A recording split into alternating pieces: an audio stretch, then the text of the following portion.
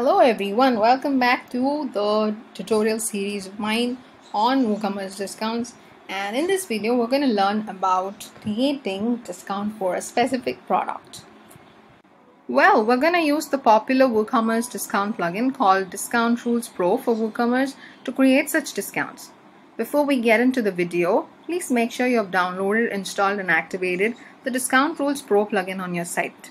If you haven't done this yet, then please do not worry, because we have a video that can help you to install the Discount Rules plugin, which we have posted already.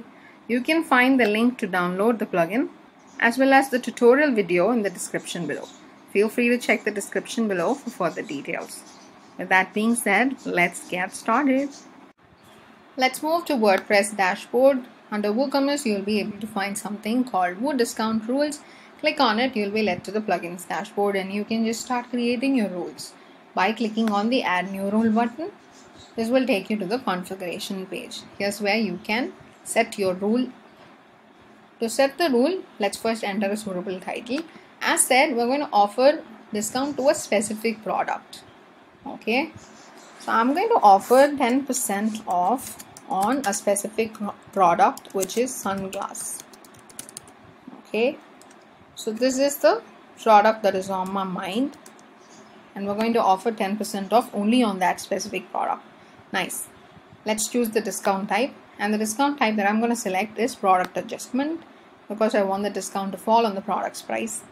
And then we're going to here decide which product is eligible for this particular discount rule. As said, it's going to be sunglasses.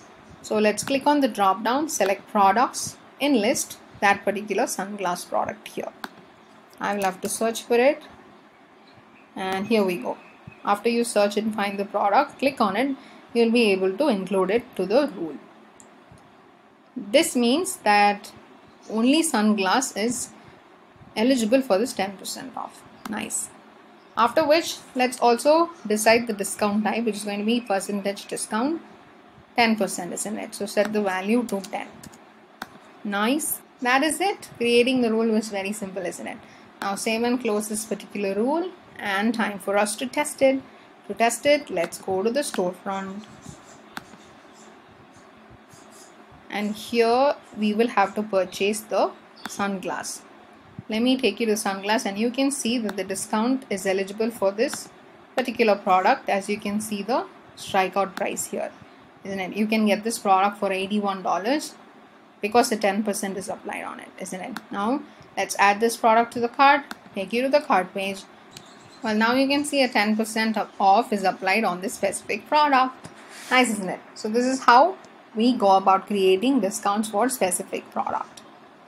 You can also select one or more products here. I have only included sunglass, meaning discount will apply only to sunglass, but you can also extend this and apply this particular 10% on different specific products, multiple specific products. So whatever you enlist here, for those products, this particular 10% will be offered. That is it. Thank you so much for watching.